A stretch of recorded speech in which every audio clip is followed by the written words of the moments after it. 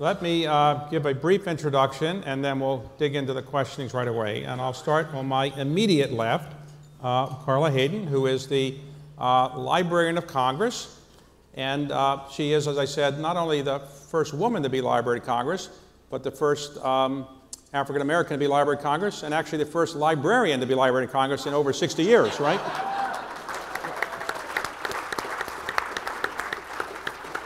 Carla was appointed by President Obama and confirmed by the United States Senate by a fairly large margin by these days, right? So very large margin. She was born in Florida, grew up in New York and Chicago, went to Roosevelt University, got her undergraduate degree there, got her master's and PhD at one of my alma maters, the University of Chicago, in library science. She worked at the Chicago Library, then she taught at the University of Pittsburgh in library and information sciences, came back to be the chief librarian at Chicago Public Library, and then went to my hometown of Baltimore, where for 23 years she was the head of the Enoch Pratt Free Library, the CEO, and came to this job in 2016. So thank you very much for coming. Thank you. Carla Hayden. In March of this year, Kaywin Feldman will mark her first year here.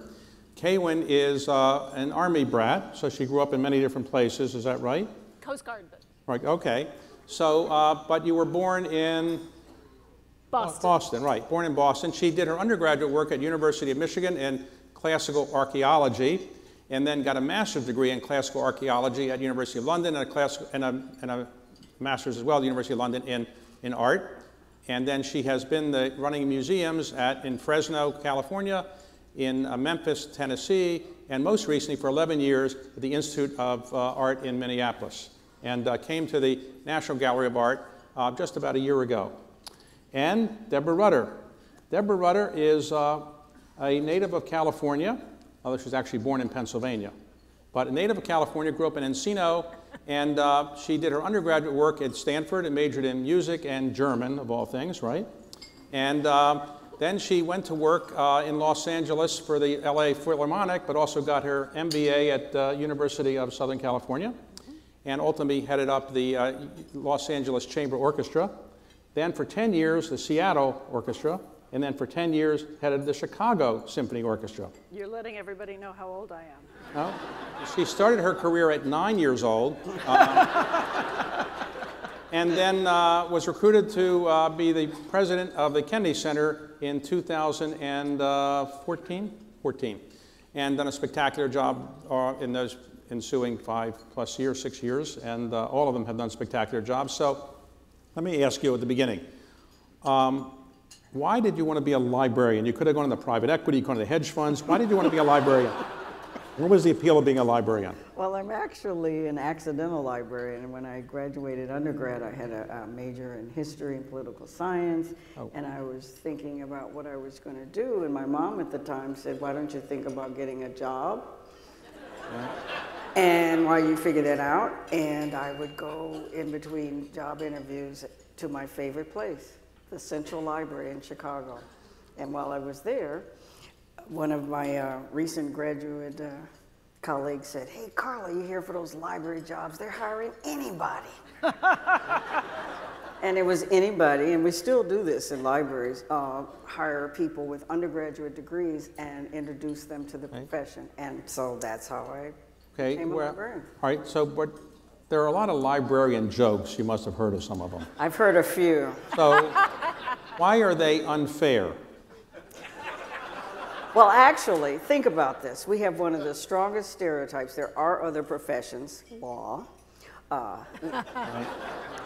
right, that have strong stereotypes. And the librarians, the little ladies, It's a Wonderful Life. What's that last scene? Jimmy Stewart comes and his wife, and fate, worth, and death.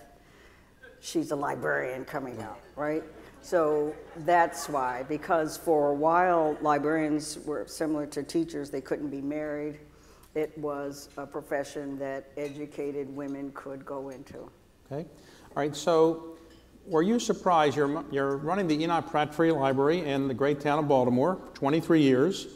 you're minding your own business, and all of a sudden somebody calls you from the White House, or the president says, how would you like to be Librarian of Congress? Were you surprised, and did you say, let me think about it, or did you say yes right away? Well, and I'm sure many people in the audience will realize this, when you consult, you might want to think about having to do what you've consulted about. So when my predecessor, and I was part of, it was the Enoch Bradford Library, but also the State Library from Maryland. So I had some pretty varied experience. And I was part of a group of librarians when my predecessor, Dr. James Billington, announced his retirement. We were asked, what would you do at the Library of Congress? And I said all these things. And then I got a call that said, would you consider actually being nominated?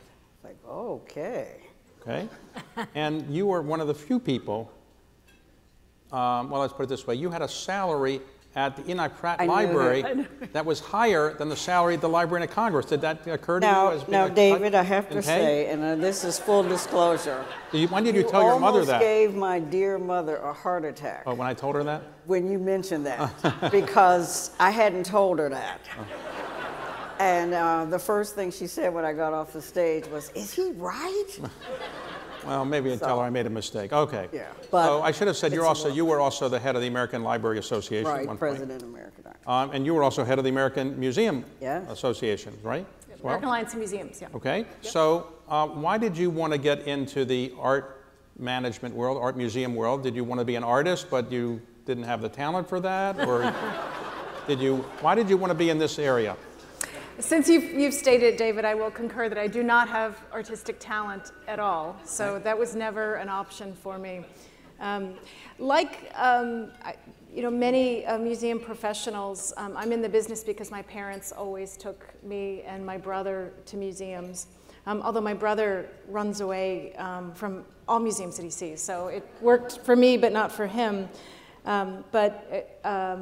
The sort of habit of going to visit museums, my father being in the Coast Guard, we moved all the time. And so with all of the different cities and travel, we'd always go and look at museums, although mostly history museums. And as you mentioned, I was an archaeologist in college and ended up switching to art history because I was so impacted by the power of art. And I feel really passionately about the ability of art to impact people's lives. All right, so you were minding your own business at the Minneapolis Museum, an Institute of Art in Minneapolis, and then you got a call from somebody and saying, would you like to interview to be the head of the National Gallery of Art? Were you interested in this position, or were you saying, hey, I really like Minneapolis better than Washington? I paused because as we discussed, David was on the interview committee that hired me, so he knows the answer to this. I paused because nobody in the business, including me, thought that the board of the National Gallery of Art would hire a woman. There are the profession now of the largest art museums in America, or the 125 largest art museums, is almost 50% women, but there are only 2 women at the 38 largest art museums in America. And nobody thought the National Gallery would step forward and hire a woman, and they did. Well, we did, you didn't think we were serious because when we were doing the interview, I was looking at my iPhone a little bit, and you kept thinking I wasn't that serious, but we were serious. I always look at my iPhone. Okay, so moving from Minneapolis to here was pleasurable, hard to do after 11 years there? It was minus 40 in Minneapolis last week. Not that hard, okay. Not that hard. All right, so Deborah, you were running the Chicago Symphony for 10 years, and you had recruited one of the greatest conductors in the world there, and you were pretty happy in Chicago, as I understand it. I think you were. So let me ask you why you decided you would be interested in coming to Washington, D.C., and heading the Kennedy Center. And before you answer that, I should also ask you the same question I've asked the others. Did you want to be a pianist or violinist? You did piano and violin. Did you want to be a performer and just weren't quite at the level that you wanted to be? And why did you get into arts administration? Well, I think I have a shared experience with Kaywin in that this is what I love to do.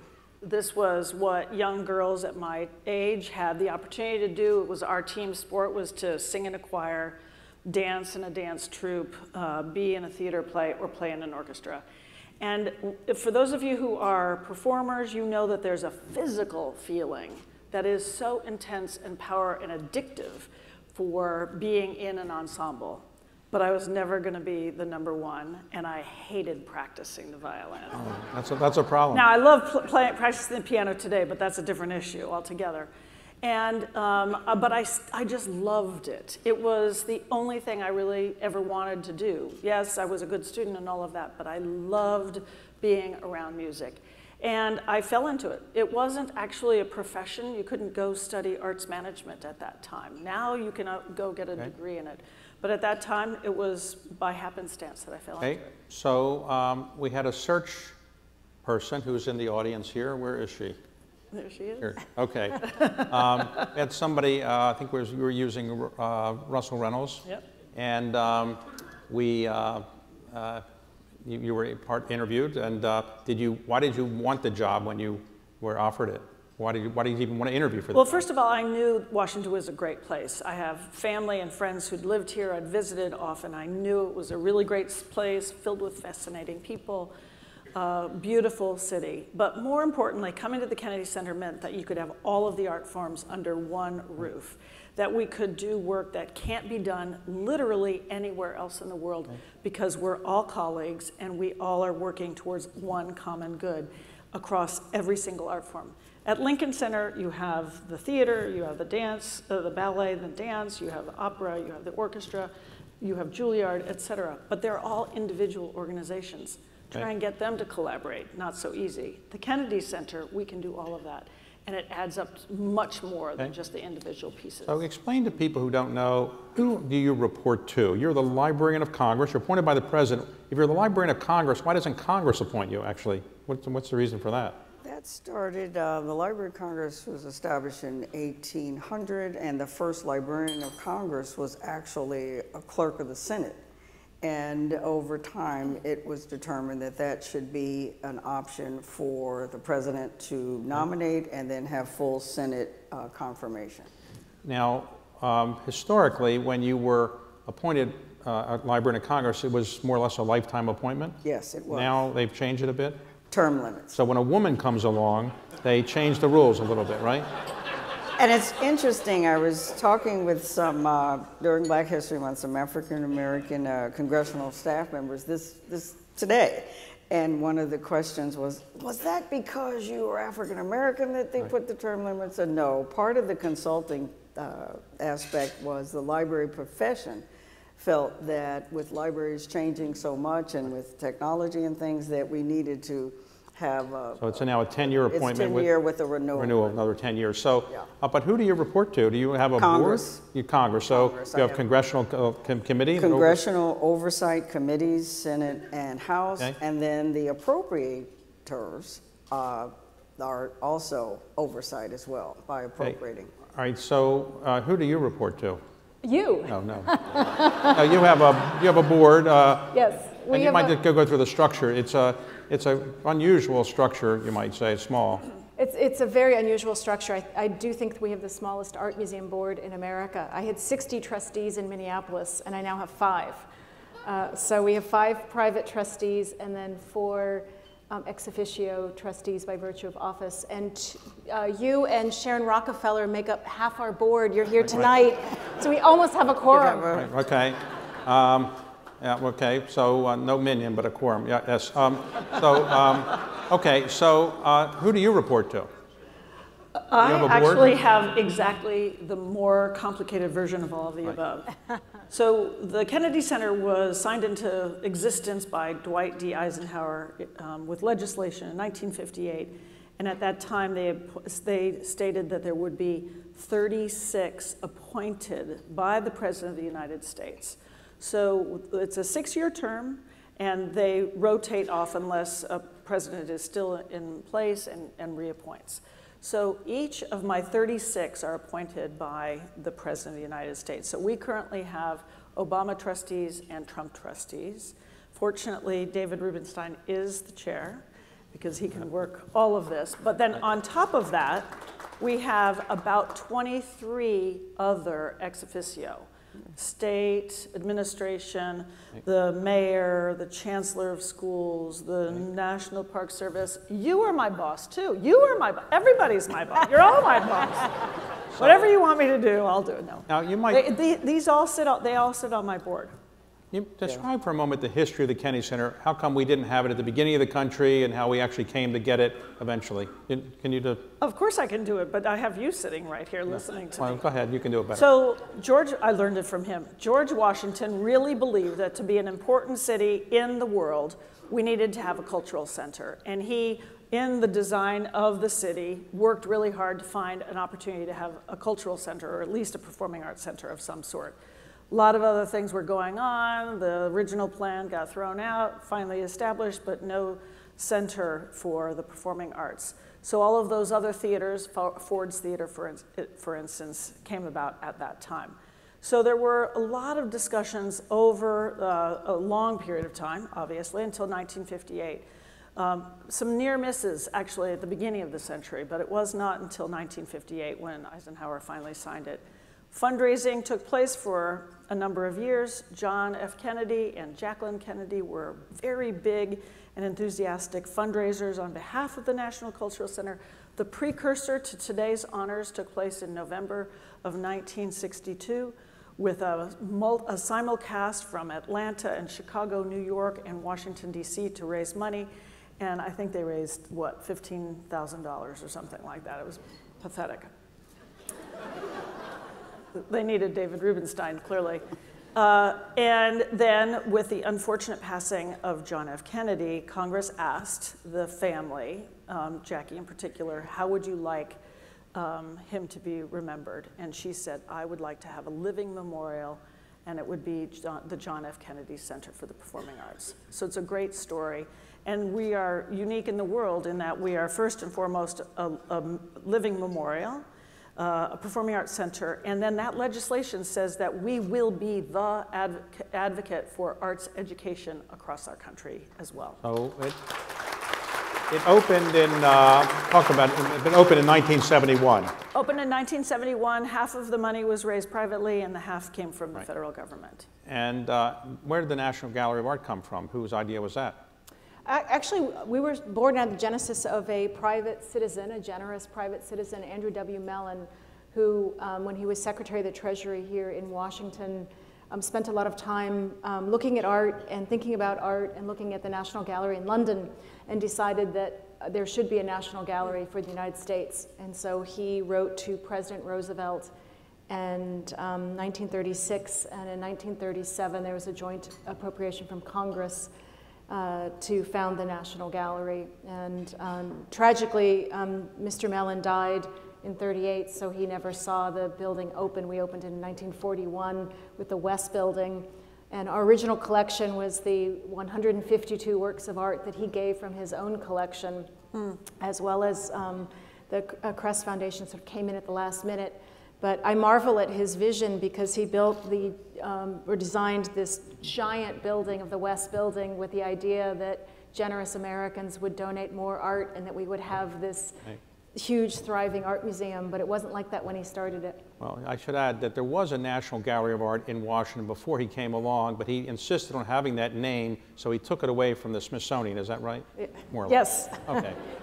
Okay, so they named the Smithsonian's art museums had to take a different name. But okay, so he got the National Gallery of Art and opened that. And the new building, the East Wing, when did that open? That opened in 1978, and in 1999 we opened the Sculpture Garden, making the full campus. So who had the idea for the Library of Congress?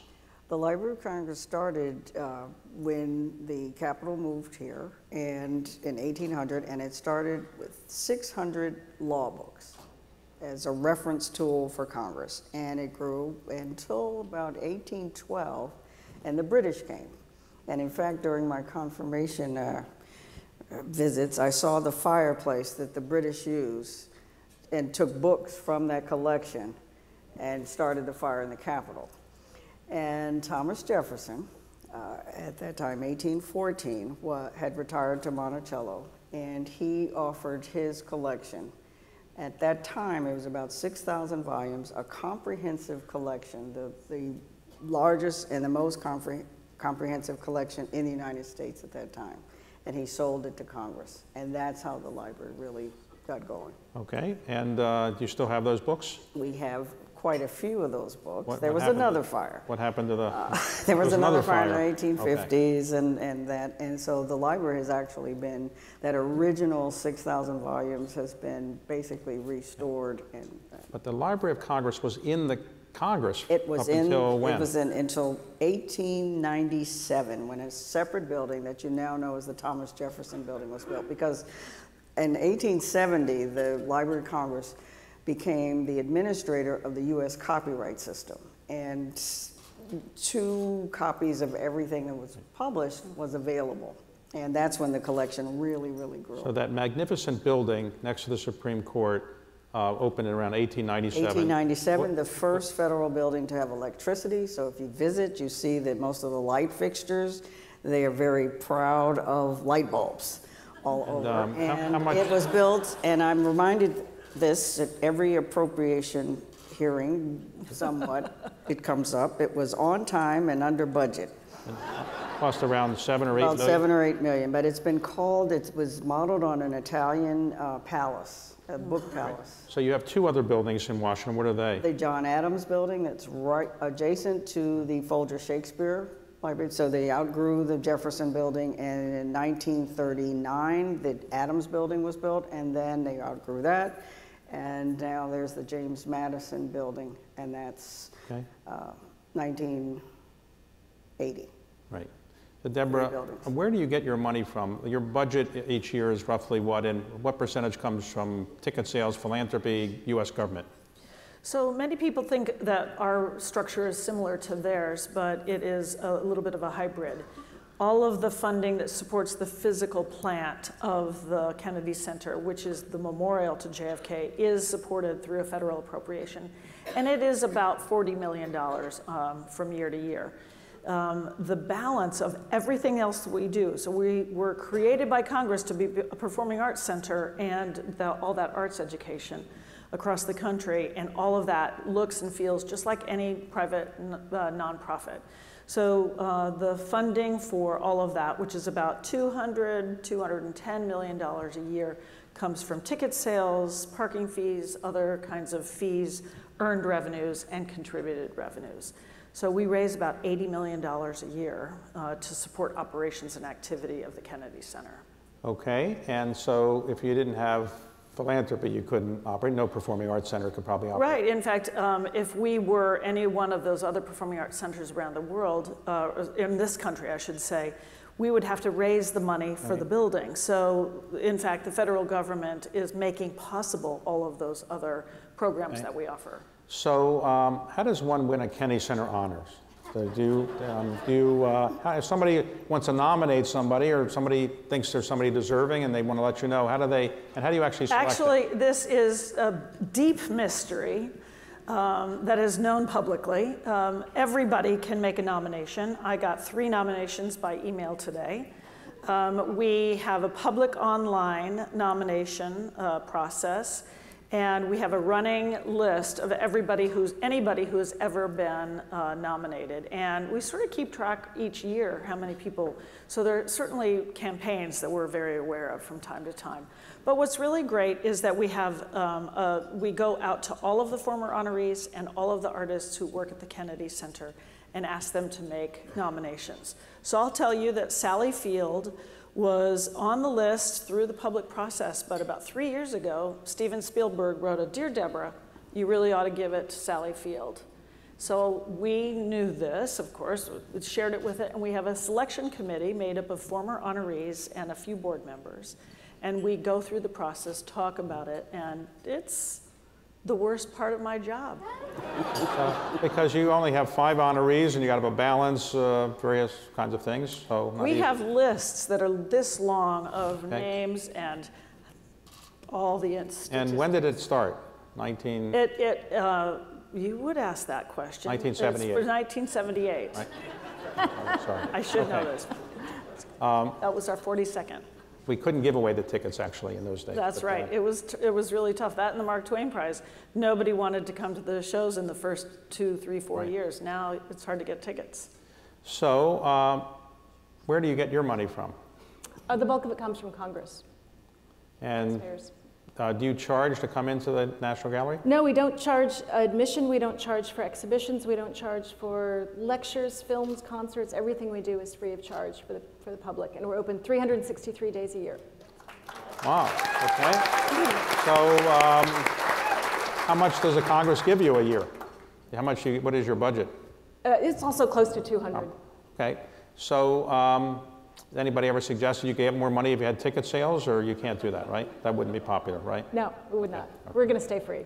Okay, and your money comes from primarily the federal government. So philanthropy is not a major part of your day-to-day operating budget.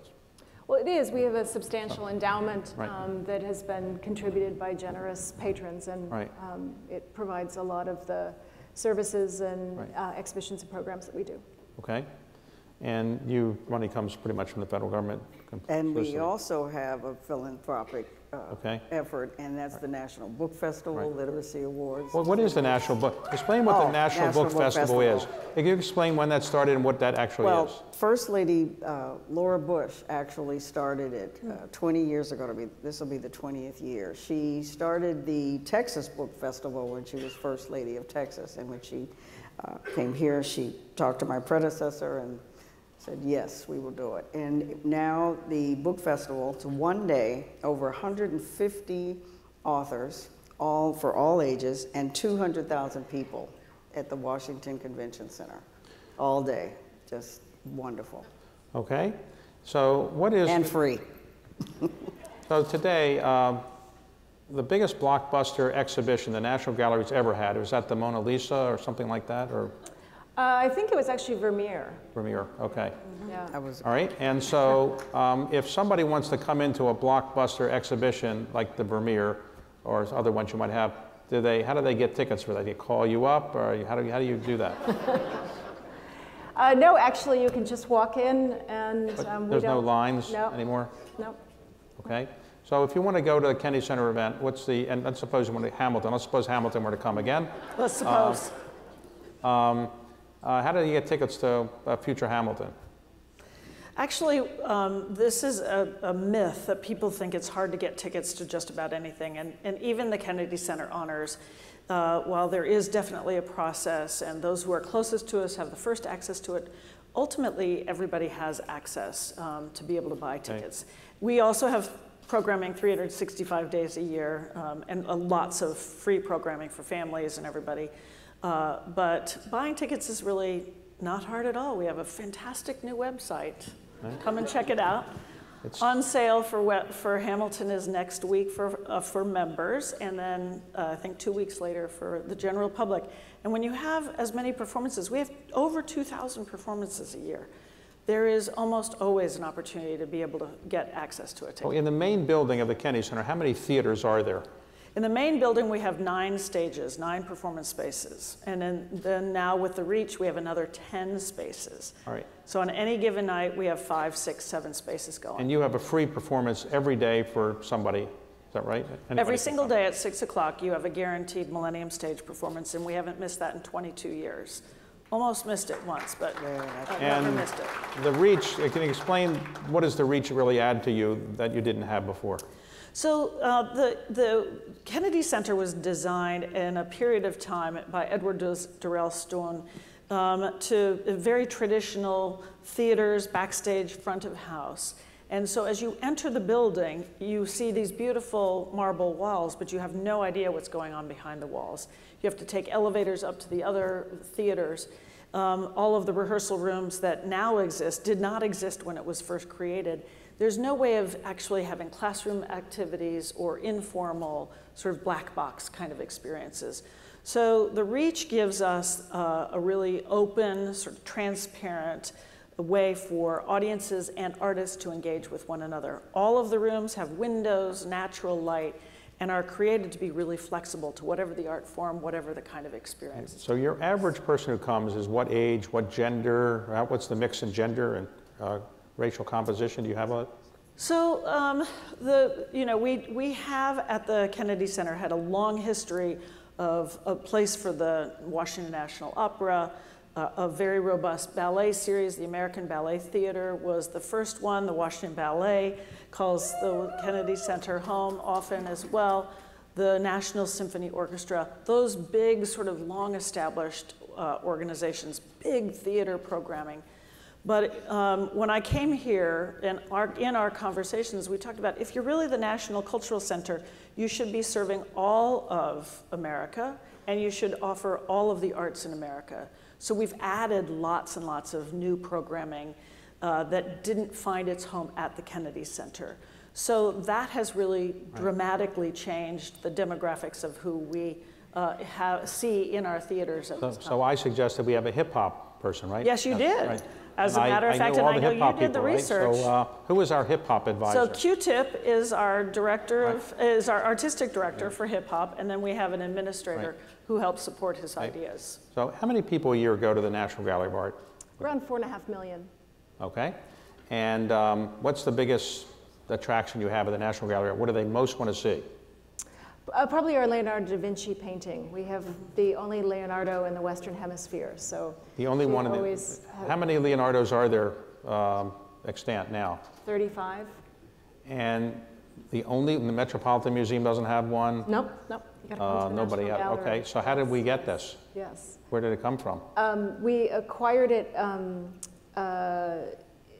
with funds provided by Elsa Mellon Bruce. And it cost $5 million? We don't talk about prices. Oh, so it was inexpensive compared to what it would be today, let's say. Okay, so other than that, what do the people come to most see than you have, other than the Leonardo? Most people actually, they come to see our permanent collection, not necessarily exhibitions. And of course, the French Impressionists are always very popular. Our self-portrait by Van Gogh is extremely popular. But I have to say that we are just about to open a new exhibition about Degas at the Opera. And it's an exhibition celebrating the 350th anniversary of the opera in Paris. And it's a gorgeous show filled with images of the dancers from the ballet. So if you're the director of the National Gallery and you say, I think it's a good idea to have an exhibition, can you gin up one in about 2 or 3 weeks? How long does it take to gin up how long does it take to get that done?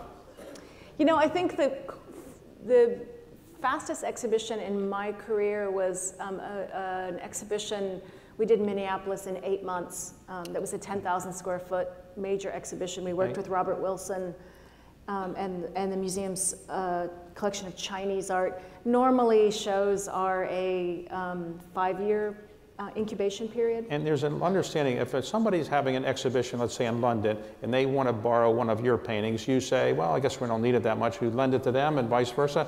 Isn't that kind of, how do you control how much you have out and how much you're taking? Yeah, actually, I mean, it is a complicated process. As you can imagine, it's staff intensive, and we spend a lot of time making sure that anything we lend is of a condition that it's safe to lend it, because the vibration of travel of airplanes is very difficult for... So if you ever lend anything and it comes back, it's like a fake version of it or anything, you don't get, you always get the real version back? No, but nothing ever comes back in better condition than it left. So you have to be careful. Okay. But we lend a lot, and we take our role as the National Gallery of Art very seriously and do the best we can to lend to museums across the nation in all parts of the country. Now, do you buy more art or do you get more art given to you? Which do you get? All museums receive an average of about 80% of their collection comes from donations, and ours is probably even a bit higher than that. And when people are giving large parts of their collection, what is their average age when they're ready to sort of say, hey, maybe you might take my collection? Is that 30 or 40 or a little older? It tends to be older. Older. Yes, okay. End of life planning. Okay. So at the Library of Congress, what is your most valuable book? The Gutenberg Bible, one of 3 in vellum, the other 2 British Library and the Bibliothèque Nationale. So those are the only. So how many books do you actually have? We have 171 million items on 836 miles of shelving. So when you think about from Washington, D.C., and we figured out where that would end, about Davenport, Iowa. Right. And you have, let me ask you this, in terms of your books, is everything in English language? No, over half of the collection is in languages other than English, and we collect in 470 languages. And that really came from Thomas Jefferson's library. And you have comic books as well, or? We have the world's largest collection of comic books. Okay. So, the world's largest, now you and comic art. You have your own award show, too, called the Gershwin Award. All right. So who's going to get it this year?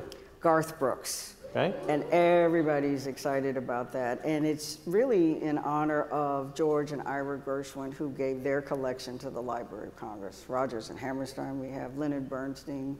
So it's for songwriters to some extent. It's for songwriters or performers. Okay. Tony Bennett got it. Let's suppose I wanted to get a library card at the Library of Congress. Can an average citizen get a library card? Actually, yes. You can get a card, a reader's card. You can't check anything out. The only people who can check things out are members of Congress. Did they bring it back? We keep track. But I mean, like suppose somebody, the Senate Majority Leader, and he doesn't return the books, what do you do? We ask politely, very politely, and they are not fined. No fines. No fines for members of Congress. No fines for members of Congress, but it's 16, and we're doing more programming with the city school system. There's a one-card system that they have where you have a Metro card and things like that, and we're saying at 16 you can get a reader's card. All right, so lots of times libraries have had people steal rare items. Yes. How do you prevent that from happening? Well, you can't tell all your secrets because somebody might be listening who wants to steal. Thank you, David. But close observation. With that card, the materials are brought to you, and we do keep a pretty close eye. We have a very robust security system as well, and the U.S. Capitol Police are also our partners there. So are any of you affected yet by the coronavirus? Are people? Actually, our Congressional Research Service, we still are the research arm for Congress. Right. So and we have about 400 staff members, all policy experts, and in the last few weeks, they have been working overtime, providing information to Congress. Okay. Yeah. But the attendance is not that affected Not that we can tell. We haven't seen a big drop off. And coronavirus hasn't affected you? No, nothing that we can tell yet. Now, you have a different story. Mm-hmm. The National Symphony Orchestra has long had on their calendar to go to Japan and China starting next week. So 3 weeks ago, the China portion of the trip was canceled. It was a tough decision until the day that we were making the decision, and then it was clear that China was closing down. But the orchestra is due to leave a week from tomorrow for Japan. And it's still a conversation because they still are having performances. The pianist for the National Symphony is Lambert Orkes, who works with Anne-Sophie Mutter, and they are there performing right now. Wow, okay, so you'll have to make a decision relatively soon on that. Okay, so today, the Kennedy Center Honors is probably your biggest draw, hottest ticket. What other things have been like the most popular that you've had in the last year or two, or is it Hamilton is the most popular? What other things have been particularly popular? Well, I'll say just about 3 weeks ago, we had Diana Ross for 3 performances. That was 110% sold. Thank you for your donated tickets that help get to the 10%. We have had, we've had really successful hip hop performances, comedy outside of the Mark Twain Prize. Hamilton, of course, theater is very, very popular in this city. Now you might explain, the Washington National Opera and the National Symphony are kind of owned more or less by the Kennedy Center, is that right? They're affiliate members of the Kennedy Center, yes. But you're responsible for their budgets and so forth? Right, we have an executive director and a general director for each of those, and they have a separate board, but they are amongst the family, yes. Okay, and today, the biggest challenge you have, other than getting through this interview, what is your biggest challenge? and other than coronavirus? What's the biggest thing you have to worry about? Actually, you know, I think it's probably true for my colleagues and all of my artistic administrators who I see here, is really understanding the balanced portfolio of what we do. We think about everything we do from how does it affect our mission, what is the impact on our audiences, and how is the financial decision making. Because all of our artists have fantastic ideas, glorious opportunities for us to really present to audiences. But in the end, there's only so much time and resource. And how do you make that? What's the right number? We've expanded significantly in our work around social impact, which is about engaging in local communities and inviting audiences who don't always get to come to the Kennedy Center. But again, how much is the right size? And when you're not doing it based on the pure economic bottom line, it's a harder decision. So, Kaywin, what's the biggest challenge you have? I'd say navigating the changing audiences now and sort of the balance of what I think of as our loyal traditionalists who enjoy the National Gallery or art museums in a way that they've grown up with. Okay. And then we have this new population of younger folks who represent a greater diversity in America, who are born digital, who behave differently. They interact with arts organizations in different ways, and balancing those two can be quite a challenge. When the National Gallery was set up, it wasn't set up to be an Asian art museum, for example. So you're mostly focused on Western art, is that fair? European and American, yes, right. Yes, yeah. And that's not going to change anytime soon, probably? No. Okay. And how do you make certain that you don't have fakes in forgeries in your collection? Has that ever been a problem? We hire the very best people we can, so our expert curators. Someone's coming into one of the National Gallery galleries. How close can they get to the picture before you have your guards say get back? And do you ever have people get too close, or they want to touch something, or they touch an object there, or what do you tell those people? I'm sorry to say that does occasionally happen, yes. When I was actually running a museum in Memphis, we had a school group come in, and one of the children had touched a painting on the tour. And so, the school group was actually several classes combined. So we called the school, and they had an assembly, and they said, okay, one of you touched a painting at the museum. We know who it is because we have it on video, so you better come forward. And 12 kids came forward. Wow. Okay, Good. They're little George Washingtons. Okay, so what's your biggest challenge? Making sure that we have this wonderful collection and it's accessible to as many people. We get almost 2 million people at in-person visits here in DC, but all of these treasures, the baseball cards, the comic books, all of these things, the papers of 23 presidents. So we're digitizing our unique items and trying to make sure that as much as possible. You have a main reading room, a big dome. It's wonderful reading. Wonderful, beautiful building. But I go in there sometimes, I see people like sleeping a little bit. Is that allowed? Well, it is a library. So you don't push them out or anything? No, they could be thinking deeply. So you try to do that. Okay. And libraries have always been those safe havens for people. Okay. And the Library of Congress is similar in that sense. So you will see people, but you also will see younger digital natives with their headphones on, and they are in that space as a cool place to get on their laptops and do different things. So how do we engage with them? How do we make sure that when they Google something or bring up something, our resources are our primary resources? So I mentioned all of you were the first women who've held your jobs, but let's go back in your career. Was it difficult to be a woman in that particular business, running symphonies? Was that very common when you were starting out or not? There weren't very many women running orchestras for a period of time. But there have always been a lot of women in the arts business. Okay, what about in the arts world? You said earlier there weren't that many women running art museums. Is that changing or not so much? Changed substantially. So in the 26 years I've been a director, I think when I started, it was like 8% of the business was made up of women, and now it's 50. So big change in 26 years. Okay, so, and what about you? You had the double discrimination. Right, person of color, and then being in one of the 4 feminized professions, social work, nursing, education and librarianship, where 85 to 90% of the workforce is female, and the top management didn't reflect that. Really? And so that's really... They look like me, right? Probably quite a few. Right, okay. So, okay. So, Deborah, what would you like the average person to know about the Kennedy Center? Let's suppose somebody's just tuning in now or watching. What you know, in one paragraph or so, what is the most important thing that somebody should know about the Kennedy Center? That the arts are welcome and invited for everybody to participate in, that no matter where you come from, no matter what your interest, there is something at the Kennedy Center that you can participate in, enjoy, and have a shared experience with others.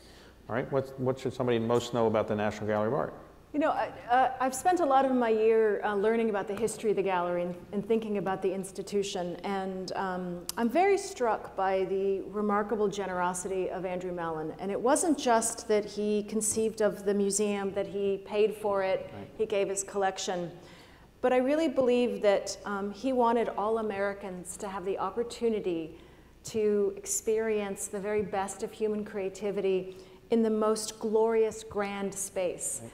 And sometimes people want to criticize our buildings as being intimidating, but I actually think that Mr. Mellon intended for, in the most generous way, all people to be able to have that experience. And so anyone can walk in any day of the week, right. and you're self-directed, so you can wander. If you decide you don't like the Spanish painting so much, but you really like Dutch painting, you can wander on your own and go find the works that speak to you.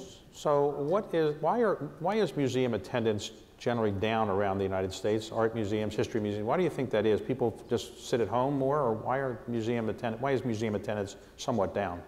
It does depend on, of course, the museum and the region, but I do think that it's a sort of saturation of things to do.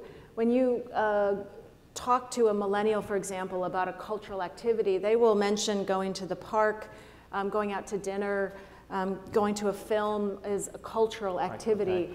And so there's a lot more competition now for leisure time than there was 30 years ago.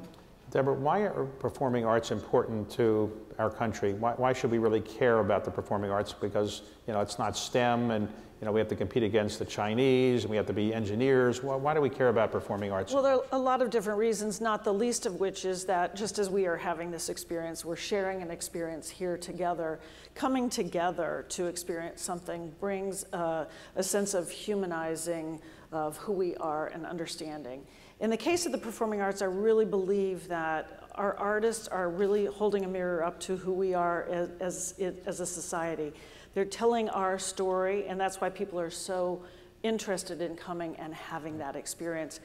It's also a place where you can sort of go deep into yourself, a little bit of reflection, meditation even when you go to a performance, but it also takes you into another place that you have sort of discovered another part of who you are as a human being, but you did it side by side with others. So the living experience of right. being in a room and sharing it with others.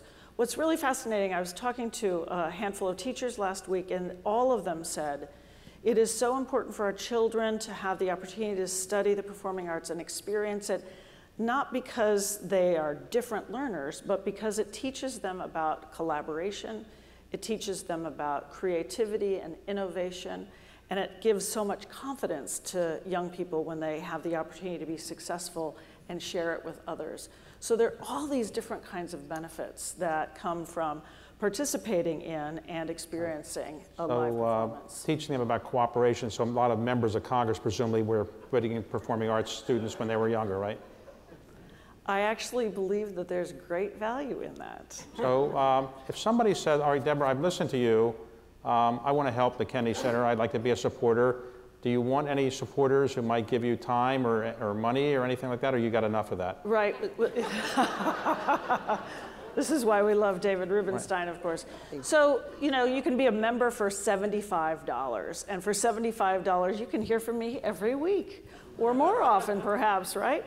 But it gives you an access point of knowing what's going on at the center. But we have volunteers who do everything from being docents to helping actually engage. Ian Jefferson is here, and he's one of our really active volunteers, through his expertise giving back to the Kennedy Center. And then, of course, we have everything all the way up to David Rubenstein in terms of philanthropy in this community and around the country. Somebody wants to be a supporter of the National Gallery of Art. What can they do? Can they give you money, volunteer, Same thing, we always take artwork? money, absolutely. We also have lots of volunteers. We have docents who take children around on school tours. We have docents who take adults around. We have information desk volunteers. There are lots of ways to get involved. Okay, and what about the Library of Congress? Especially in terms of our special programming, the book festival, and also exhibits. We've been very fortunate, and AARP is here to have the philanthropic support to have the Rosa Parks exhibit that's there now, and women's suffrage. So being able to have. You think people are reading too many books right now? No. Yes. They're reading quite a bit. Right. And more than you'd think. Right, so this is the Economic Club of Washington. So what is the economic benefit to Washington of the Kennedy Center, for example?